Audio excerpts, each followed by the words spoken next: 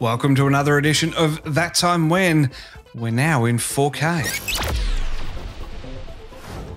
On this episode, That Time When Lee Sargent and I dived into the next generation over 3 parts back in 2019. Well, welcome to the show. It's been 4 months since I spoke to this guest, today's guest. Lee Sargent is back with me. We're talking Trek. Lee, welcome back to Trekzone. Yeah, thank you for having me again after so long. We were going to do this regularly, but life happens. Life does happen. Having said that, though, we recorded at the start of January, but I did hold off and release the episodes sporadically. So I think for folks playing along at home, it hasn't been as long. In fact, I think we spoke about the animated series in April. That one was released in April, so that's pretty good. Right. But today we're talking about the next generation, the first live-action spin-off series of our beloved franchise. What are your recollections, your memories of this series, Lee?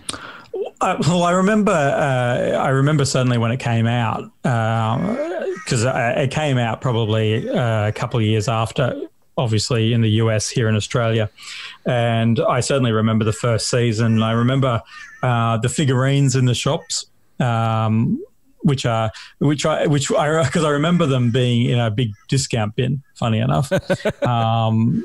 And being excited to see this discount bin with Star Trek written on the side, and kind of running over and grabbing kind of a whole handful of these tiny figurines and going, hang on a second, who are these people?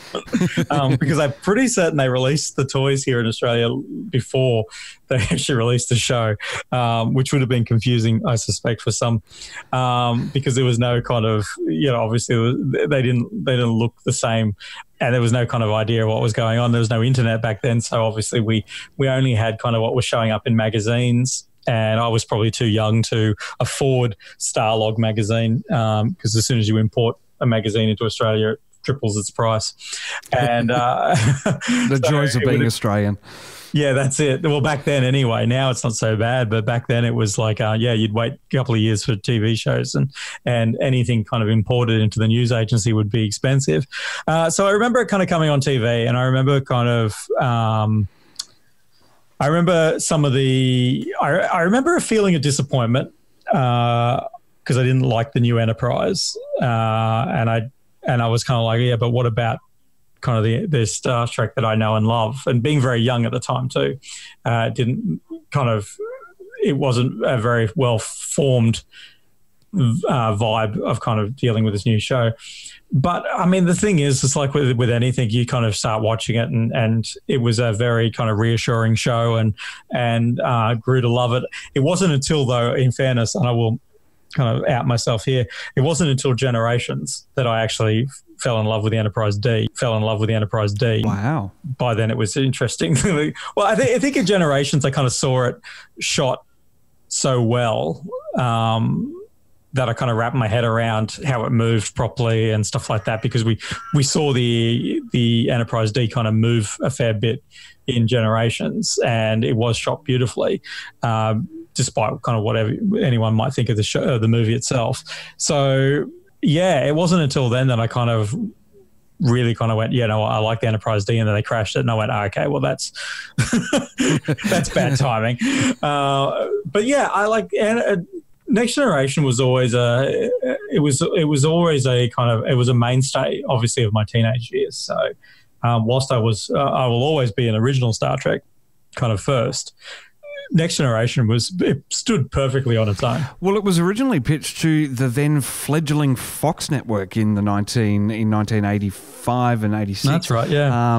But they couldn't guarantee an episode order greater than 13 episodes, which probably defeats the purpose of creating all the sets and spending the millions of dollars to start up a series. And then the irony now is, of course, most good quality series are 13 episodes now. So exactly, it's a bit of synergy that we've come back to. Yeah, I think so.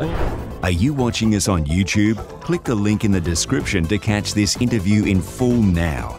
Maybe you're listening to us on your favourite podcast app. Then beam over to our official watch page and click the link there. Keep up to date with Twitter. Catch new podcasts daily on YouTube. Plus, we're beaming to your favourite podcast app 5 days a week. Just search for Trekzone and subscribe.